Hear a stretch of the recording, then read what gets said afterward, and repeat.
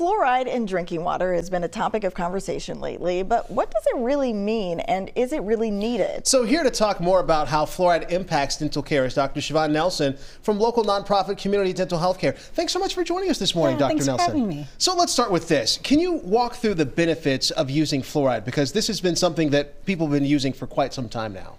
Yes, so absolutely. So fluoride essentially prevents or makes teeth more resistant to the effects that cause cavities. So to get into the chemistry of that a little bit, the outer layer of our teeth, known as our enamel, is made up of a crystalline structure with minerals in it. Minerals are constantly being pulled out of the teeth and then replaced. So anything we eat, the acid from that pulls minerals out of the enamel. Then as we take breaks from eating, our saliva replenishes those minerals.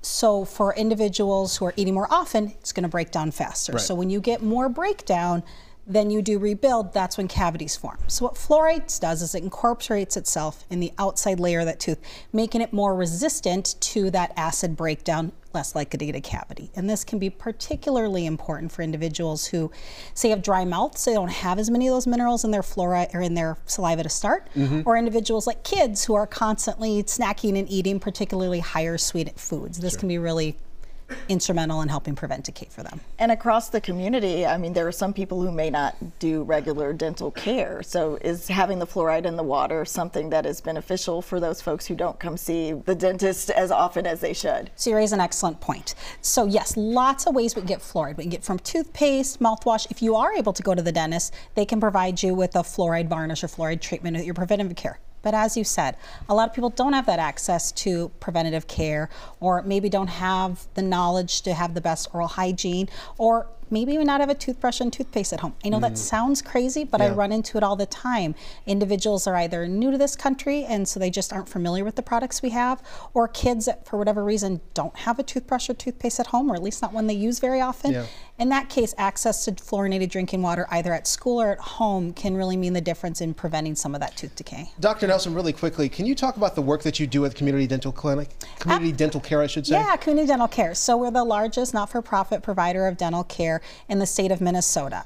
We see about 110,000 patient interactions each year. 110,000? 110,000 between our 5 clinics, and growing because there's just such a need.